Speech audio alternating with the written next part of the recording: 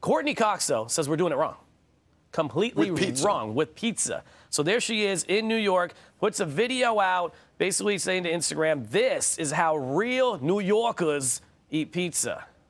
Check it out. A lot of people that are not from New York come into the city and they can't wait to have New York style pizza, and they don't know how to eat it. So first what you do is dab it. You get all the oil off. And then authentic New Yorkers, they like to cut the tip off, and they just do a little bite at a time.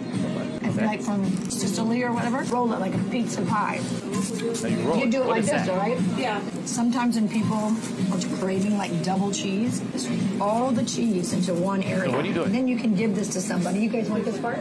Sure. Okay, thanks. All right. Thank you. Yeah. Only like people who come to a lot of pizza joints know that this is another way they sell it, but it's kind of, it's not on the menu. It's what they like secret menus, you're saying. They just sell. You can get it in 3 bites.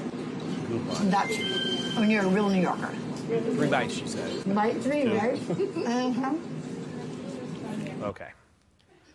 That looked kind of gross. She lost me at dab the oil.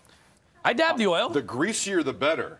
I dabbed the oil. Don't even start that stuff. You won't dab? And what's with the other? What did it turn into, a burrito at the end? What was that? I want a slice of pizza. I want a scraped pizza burrito. It all. Yeah, it was. That was. I'm assuming that was just to goof around.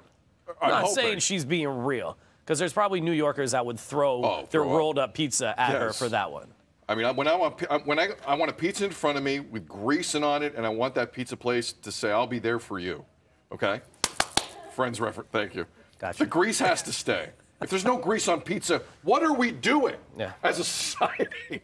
Courtney, I hope that was fake. I mean, yeah, she's just spoofing. Super weird. Everybody eating pizza. How do you eat your pizza at Breakfast TV? Yeah. Oh, here come the responses.